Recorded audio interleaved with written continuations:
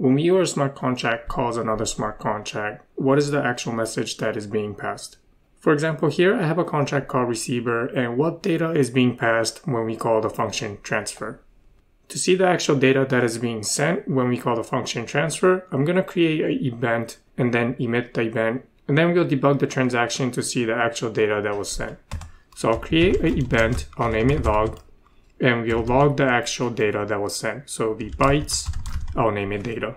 And then when we call the function transfer, we'll emit the event log, and the actual data that was sent to the smart contract will be stored in message.data. We'll compile the contract, deploy it, and then we'll call the function transfer. The first input is an address, and the second input is an amount. For the address, I'll just copy this account, paste it here, and for the amount, I'll just put in 11, and then hit transfer. Open the transaction log, scroll down, and you can see here that this is the event that was emitted, the log event. And message.data is this long string over here. I'll copy this and then paste it here. For the rest of the video, I'm going to explain how this data encodes the function to call and the parameters to pass to the function. The first 4 bytes encodes the function to call, and the rest of the data is the function parameters to pass to the function. So this data that you see over here corresponds to the address that we passed, and the last data that you see over here corresponds to the amount that we passed to the function transfer.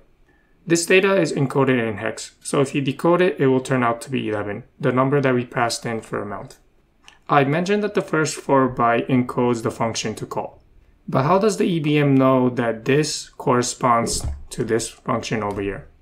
From this function that we want to call, how do we compute this data? Well, you get this data by taking the string of the function signature, taking the hash, and then taking the first 4 byte of the hash. Let me show you this in code. So I'll create a contract called function selector. By the way, this 4 bytes that you see over here is called a function selector. That is why I've named this contract function selector. To compute this function selector, I'll create a function called getSelector. And for the input, we'll pass in a function signature. So this will be string, call data, I'll name it underscore func. We'll make this function external, pure, returns. The function selector returns 4 bytes, so we'll return bytes 4. And then we'll type return.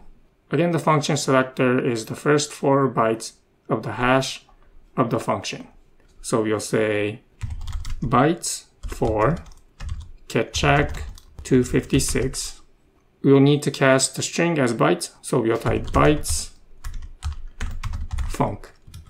We'll deploy this contract, and for the func, we'll pass in this function signature, and we'll compare the function selector that was returned by calling the function getSelector with what we see over here. They should be equal. So I'll compile the contract and then deploy it. Open the contract, and the function signature that we need to pass over here, we're going to be calling transfer. So it'll be double quotes, transfer, parentheses. The first input is an address. Without any space, put in a comma. The second input is a uint, but here we need to be explicit and say uint 256. Close the parentheses and the double quotes, and then call getSelector.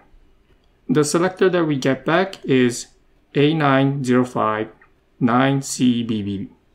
And the function selector that we got when we call the function transfer is also A9059CBB. These 2 function selectors are equal. So this is how data is encoded when you call a smart contract. The first 4 byte encodes the function to call. How does it encode the function to call? Well, it takes the catcheck 256 of the function signature and takes the first 4 bytes. The rest of the data encodes the parameters to pass to the function.